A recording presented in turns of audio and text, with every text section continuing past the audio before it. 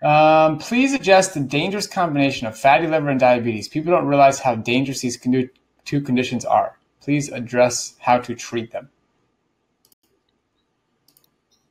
How to treat fatty liver disease, Cyrus. Yeah. Okay, so when it comes to fatty liver disease, yes, fatty liver disease is a pain in the butt.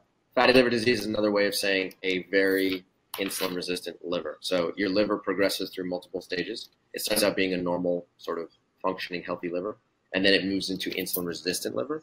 And then from insulin-resistant liver, it becomes a fatty liver, and then from fatty liver, it becomes a cirrhotic liver. And then from cirrhotic liver, it becomes a necrotic liver, and then eventually it can become a fibrotic liver, and then it can actually die. Okay, so what you want to do is prevent your liver from going down the path of worse adjectives put in front of it. Okay, you don't want to go into cirrhosis, you don't want to go into fibrosis, you don't want to go into necrosis. None of those are good. What you want to do is try and arrest your liver if it's in the insulin resistant state and move it back to insulin sensitive. Your liver is the hardest working metabolic organ in your body. It does more work than your brain. It does more work than your heart. It does more work than your muscles. It's involved in every single metabolic reaction that you can possibly think of. And so when your liver function is compromised, many processes in your body can become complicated. Your cardiovascular health can become compromised. Your kidney health can become compromised. Your pancreatic health can become compromised. Your thyroid gland can suffer. So it's very important to make sure that you are eating a diet that's going to maximize the insulin sensitivity of your liver. And by doing so, you can not only prolong the life of your liver, but you can also prolong the life of other tissues in your body.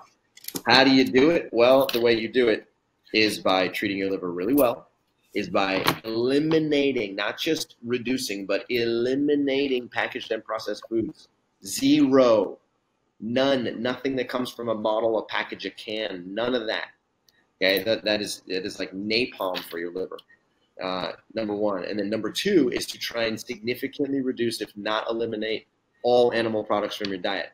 Animal products tend to be very pro-inflammatory. We've seen this 1,000 times over. People who eat them end up with fattier livers, and they end up with a higher risk for premature death. So if you can make those two simple changes, and you can really adopt the Mastering Diabetes method and drop your fat intake and eat as many plants as humanly possible, you're giving your liver the best possible chance of insulin sensitivity, in the same way that earlier we were talking about giving your thyroid gland the best possible chance of halting the progression towards medication. Okay? Eat as cleanly as possible and watch as your life completely changes in front of you.